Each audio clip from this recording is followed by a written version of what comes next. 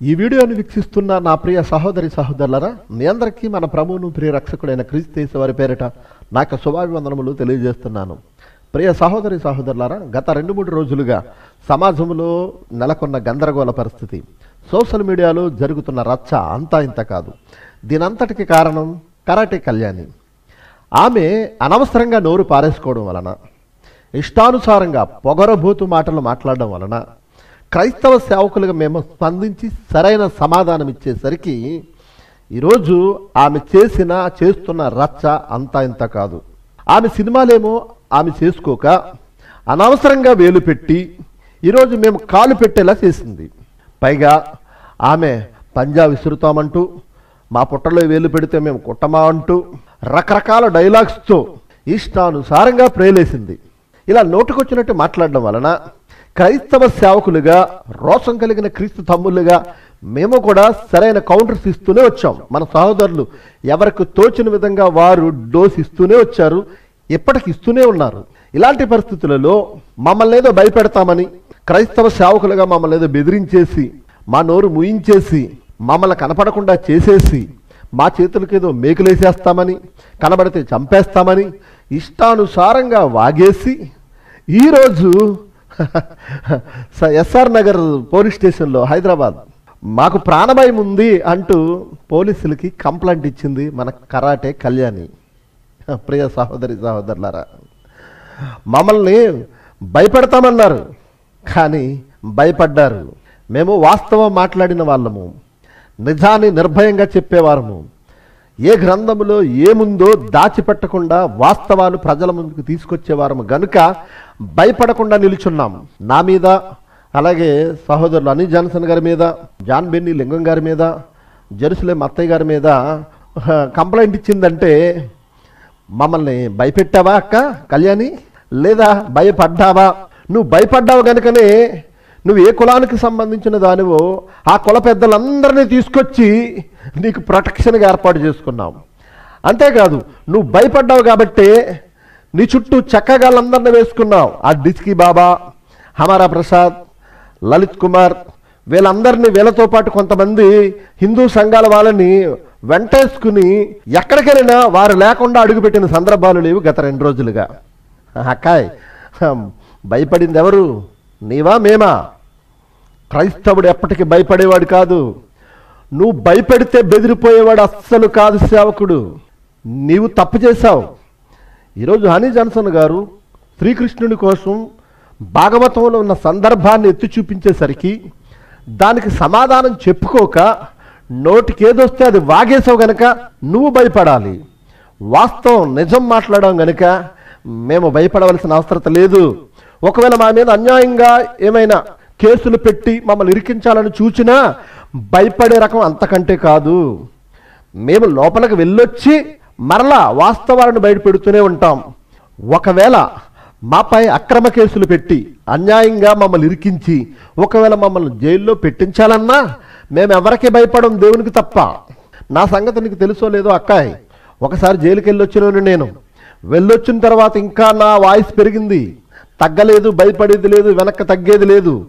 మేము తప్పు చేయనంత వరకు, వాస్తవాన్ని మాట్లాడినంత వరకు ఎవడికి భయపడక బెదరక ఈ సమాజానికి సువార్తను నిర్భయంగా ప్రకటిస్తూనే ఉంటాం. వాస్తవాలను ఈ సమాజానికి చెబుతూనే ఉంటాం. మీరు భయపడాలి.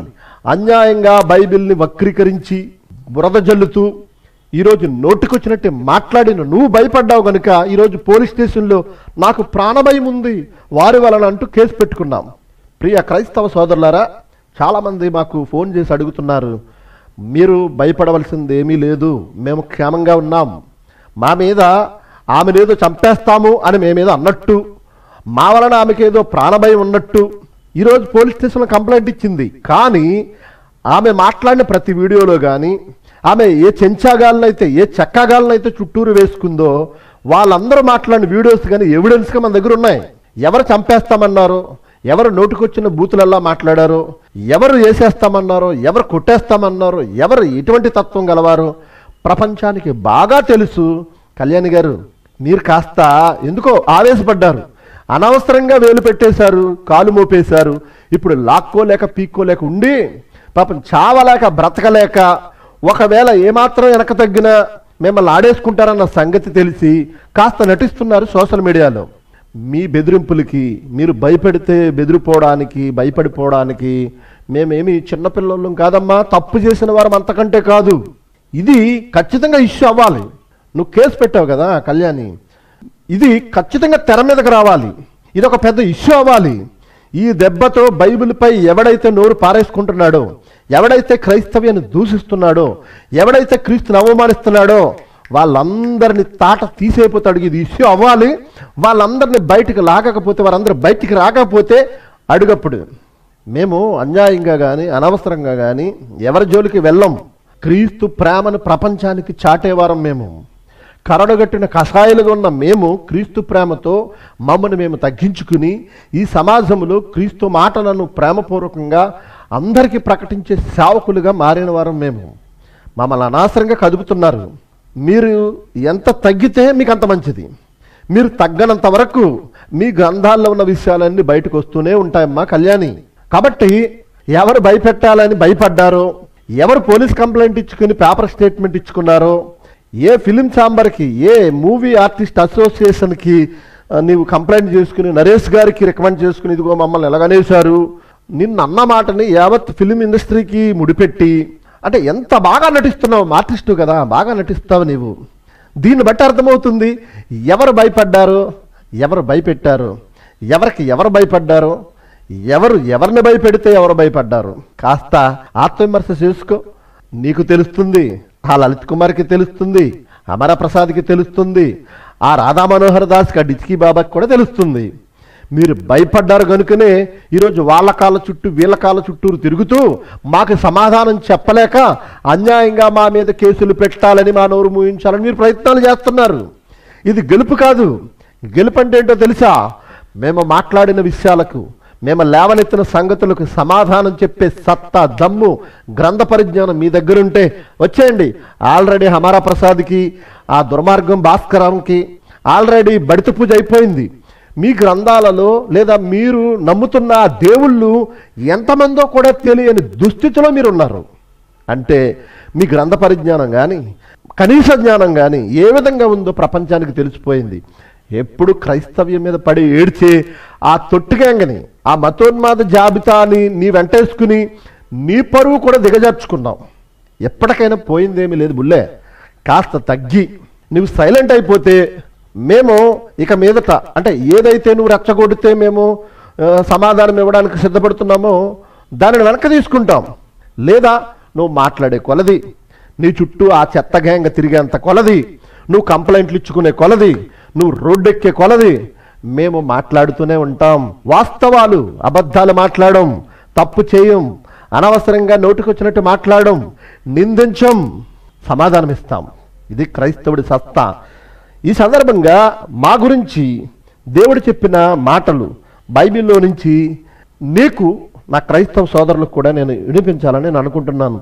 ఇందు నిమిత్తం దేవుడు యావత్ క్రైస్తవ్యానికి తెలియజేసిన ఒక చక్కటి మాట, ధైర్యాన్ని ఇచ్చే మాట ఈ సందర్భంగా మీకు గుర్తు చేస్తున్నాను. ఫిలిప్పీయులకు రాసిన పత్రిక 1వ అధ్యాయము 27, 28 వచనాల్లో రాయబడిన మాట ఎన్నోసార్లు చెప్పాను, ఈ సందర్భంగా చెబుతున్నాను.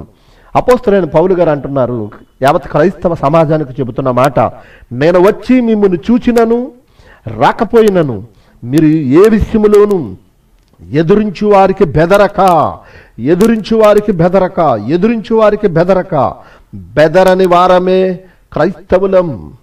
మీరు బెదిరిస్తే, ఎదురిస్తే, బెదిరిపోవడానికి, భయపడిపోవడానికి ఎవడు ఇక్కడ గాజులు వేసుకుని లేడు.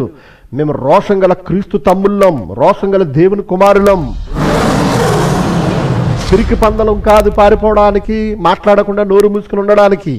ఏదో మేమేదో భయపడిపోయామన్నట్టుగా సోషల్ మీడియాలో అక్కాయ్ నువ్వు పోస్టులు పెట్టుకుంటున్నావు. దాన్ని బట్టి నీ తొట్టి గ్యాంగ్, నీ చుట్టూ ఉన్న చెక్క గ్యాంగ్ అంతా కూడా ఏమన్నా ఒకవేళ సంకలం బాదుకుంటున్నారేమో. ఇవన్నీ ఒట్టి డ్రామాలన్న సంగతి ప్రపంచానికి తెలుసు. నీకు భయపడిపోయేది ఎవరో లేరు ఇక్కడ. మీ తాటాకు చప్పులకి చెదిరిపోయి బెదిరిపోయి పారిపోయేవారు ఎవరో లేరు ఇక్కడ. ఈ సంగతి మీరు గుర్తుంచుకోవాలి. ఏ విషయంలోనూ ఎదిరించు వారికి బెదరక అందరూ ఒక్క భావముతో సువార్త విశ్వాస పక్షమున పోరాడుచు ఏక మనస్సు గలవారై నిలిచి ఉన్నారని నేను మిమ్మల్ని గూర్చి వినులాగున మీరు క్రీస్తు సువార్తకు తగినట్లుగా ప్రవర్తించుడి. అట్లు మీరు బెదరకుండుట వారికి నాశనం, మీకు రక్షణయను కలుగుటకు సూచన ఉన్నది. మీరు బెదరకుండుట వారికి నాశనం. క్రైస్తవ సోదరులారా, మనం బెదిరిపోయే అంత తప్పేమీ చేయలేదు. వాస్తవం మాట్లాడాం. ఈరోజు సమాజంలో కాలర్ ఎగరేసుకుని గొంతెత్తి నినదించే సమయం ఇది. యావత్ క్రైస్తవ సమాజం అంతా ఒక్క భావముతో, ఏకభావంతో ఒక్కటై సమాజానికి సత్యం తెలియజేసే సమయం వచ్చింది. కాబట్టి ఎదురించి వారికి బెదిరే క్రైస్తవుడిగా మనం ఉండొద్దు, పిరికివారముగా మనం ఉండొద్దు. దేవుడు మన పక్షంగా ఉన్నాడు. మరొక మాట 2వ దశలోనికులకు రాసిన పత్రిక 2వ అధ్యాయము 2వ వచనములో, మీరు త్వరపడి సంచల మనస్కులు కాకుండా వలనని, బెదరకుండా వలనని అంటున్నాడు. బెదరకుండా ఉండండి. ఏ విషయంలోనూ క్రైస్తవుడు బెదిరిపోవాల్సిన అవసరం లేదు. అటు ఎదిరించే వారికైనా సరే, లేదా మనల్ని కలవరపరిచే విషయాలు ఏమైనా తెలిసినప్పుడైనా సరే, మనం బెదిరిపోయే పరిస్థితి అయితే అస్సలు మనకు ఉండకూడదు. మరొక చక్కటి మాట ద్వితీయోపదేశకాండం 20వ అధ్యాయం 4వ వచనములో ఒక చక్కటి మాట రాయబడింది. వనకకుడి, వారి ముఖము చూచి బెదరకుడి, మీ కొరకు మీ శత్రువులతో యుద్ధము చేసి మిమ్మును రక్షించువాడు మీ దేవుడైన యెహోవాయే. మనల్ని రక్షించేవాడు మన దేవుడైన యెహోవా. అస్సలు బెదిరిపోవద్దు.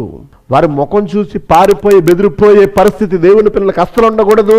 అక్క కళ్యాణి గారు, అలాగే హమారా ప్రసాద్, అలాగే లలిత్ కుమార్, అలాగే రాధా మనోహర్ దాస్, మీ తాటాకు చెప్పులకు బెదిరిపోయే వారం కాదు. మేము రోషం గల దేవుని కుమారులు, దేవుని మీద అనుకున్న వారం, ఎటువంటి యుద్ధానికైనా సిద్ధపడేవారం మేము. అంతేగాని పోలీస్ స్టేషన్ల చుట్టూ తిరిగి, లేదా ఆ మంత్రికి ఫోన్ చేసి వేల కాళ్ళు పట్టుకుని ఆ కుల సంఘాల దగ్గరికి వెళ్ళి ఈ కుల సంఘాల వాళ్ళని పట్టుకుని మేమేది ఆ రకంగా ప్రయత్నించవలసిన అవసరం లేదు. మేము తప్పు చేయనంత వరకు మేము భయపడం. ఒకవేళ అన్యాయంగా మా మీద కేసులు పెట్టిన మేము భయపడేది లేదు. ఒకవేళ జైలుకు మమ్మల్ని పంపించినా తిరిగి వచ్చి మాట్లాడతాం. మాకు ఆయుష్ ఉన్నంత కాలం, దేవుడు మాకు ఆరోగ్యం ఇచ్చినంత కాలం, ఈ సమాజంలో మేము సజీవులుగా నిలిచి ఉన్నంత కాలం క్రీస్తు పక్షంగా, క్రైస్తవుల పక్షంగా, బైబిల్ పక్షంగా మతోన్మాదంతో, అజ్ఞానంతో పోరాడుతూనే ఉంటాం. అజ్ఞానంగా మాట్లాడి ప్రతి మూర్ఖుని నోరు మూయిస్తూనే ఉంటాం. అజ్ఞానాన్ని తెగనరికి ఆత్మజ్ఞాన ఖడ్గంతో ఎల్లప్పుడూ సిద్ధంగా ఉంటాం. మతము అంటూ మారణ హోమం సృష్టించింది మతోన్మాదం. రాక్షసత్వాన్ని దైవత్వమని భ్రమపరచింది ఈ మతోన్మాదం. ప్రపంచంలో ఉన్మాదమై ప్రబలెను హేతువాదం. ఈ మతోన్మాదం వాడిగల తన ఖడ్గంతో తెగనరికెను దైవవాదం. ఈ క్రైస్తవవాదం దేవుని గూర్చి తెలిపే వాదం నా ఆయుధం. దైవత్వాన్నే కనుబరిచే వాదం నా ఆయుధం. మూర్ఖత్వపు జ్ఞానం మట్టుబెట్టే వరకు ఆగదు ఈ యుద్ధం. పోరాటం, క్రైస్తవ పోరాటం, క్రీస్తు కొరకు పోరాటం. పోరాటం, క్రైస్తవ పోరాటం, సువార్త కొరకు పోరాటం. పోరాటం, క్రైస్తవ పోరాటం, క్రీస్తు కొరకు పోరాటం. పోరాటం, క్రైస్తవ పోరాటం, సువార్త కొరకు పోరాటం. అజ్ఞానంగా మాట్లాడి మూర్ఖుల నోరు మోయించుటయే ఈ పోరాటం. అజ్ఞానంగా మాట్లాడి మూర్ఖుల నోరు మోయించుటయే ఈ పోరాటం. వాడి అయిన రెండంచుల ఖడ్గం నా ఆయుధం. దేవాది దేవుని దివ్య గ్రంథం నా ఆయుధం. వాడి అయిన రెండంచుల ఖడ్గం నా ఆయుధం. దేవాది దేవుని దివ్య గ్రంథం నా ఆయుధం. అజ్ఞానపు దుర్గములను పడగొట్టే వరకు ఆగదు ఈ యుద్ధం.